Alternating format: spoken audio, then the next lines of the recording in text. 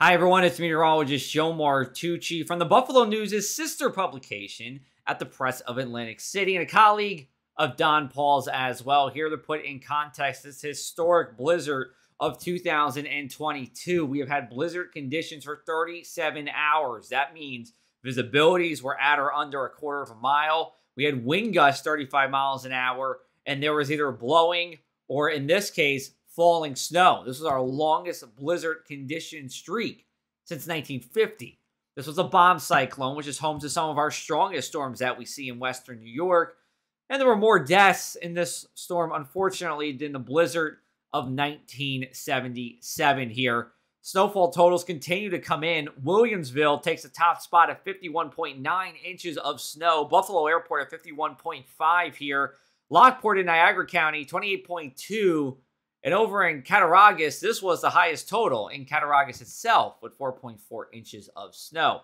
This storm was due in part to the polar vortex. It's a large upper-level area of cold air that typically likes to sit at the poles. And when it does so and sits at the poles, well, large pressure differences keep the jet stream straighter in the cold air trapped to the north. Now, what happens sometimes, and what happened this time, was that the jet stream weakened and it allowed that colder air to move first into the northern plains and then into western New York, bringing snow and cold. And we also had a bomb cyclone, which is known as bombogenesis. That's the official term for this.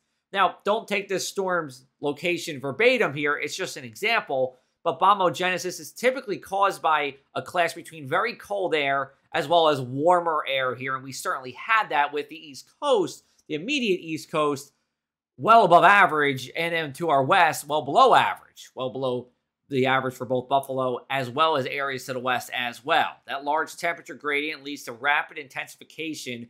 And to have a bomb cyclone, you need an air pressure drop of 24 millibars or greater within 24 hours here. And again, it can produce very heavy precipitation like we saw. And here's a look at that lake effect band that ripped through Erie County specifically. This is from Saturday night all the way through what we had on Tuesday here. You see that snow band staying fairly consistent in Niagara and in Erie County especially all the way until about Tuesday early afternoon. Snowfall totals did shift each day as that band shifted. But you see on Friday, Buffalo 18.8 inches of snow. We'll take you now to Saturday here. Buffalo still seeing double-digit snowfall, though Niagara County saw actually the bullseye of the snow with a little more of a southwesterly orientation off the lake here. We go to Sunday. Buffalo actually stayed on just the northern extent of that heaviest band. Hamburg saw the most here on our Sunday. And then Monday, Buffalo again took the top spot. But you're seeing Buffalo, with the exception of Sunday, staying near the top of the snowfall charts here.